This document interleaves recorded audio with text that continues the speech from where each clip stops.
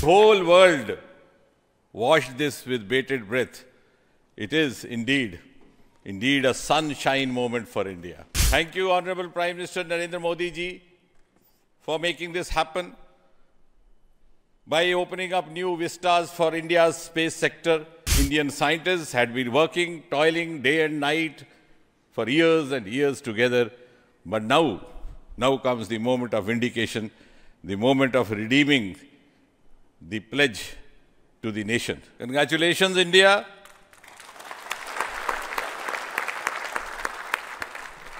Congratulations, ISRO.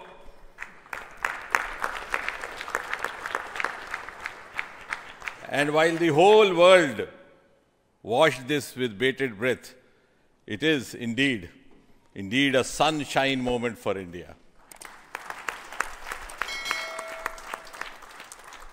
Thank you, Honorable Prime Minister Narendra Modi ji, for making this happen by opening up new vistas for India's space sector and telling us that sky is not the limit. Thanks also, Honorable PM, for giving us the confidence, the courage and the conviction to reach out to the stars and to discover the mysteries of universe beyond. And thanks also for making us realize the enormous potential of our space fraternity. Ladies and gentlemen, Indian scientists had been working, toiling day and night for years and years together, but now comes the moment of vindication, the moment of redeeming the pledge to the nation.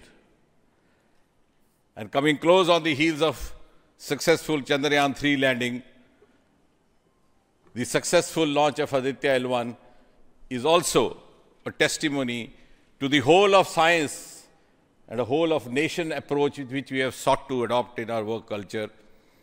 While ISRO is credited in executing this mission, the science institutes across the country have come forward to contribute in one form or the other, in small measure or big, to this mission.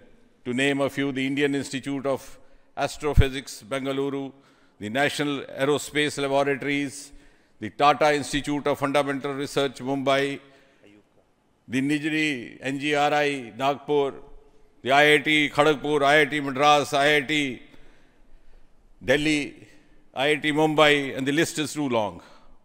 But having said that, gives me the confidence to say that this day, the 2nd of September 2023, is a day of reckoning when we move on into the next 25 years of Amrit Kal, and Mother India pledges with the collective will and collective effort of our 140 crore children to reach and occupy the place of pride on the world pedestal.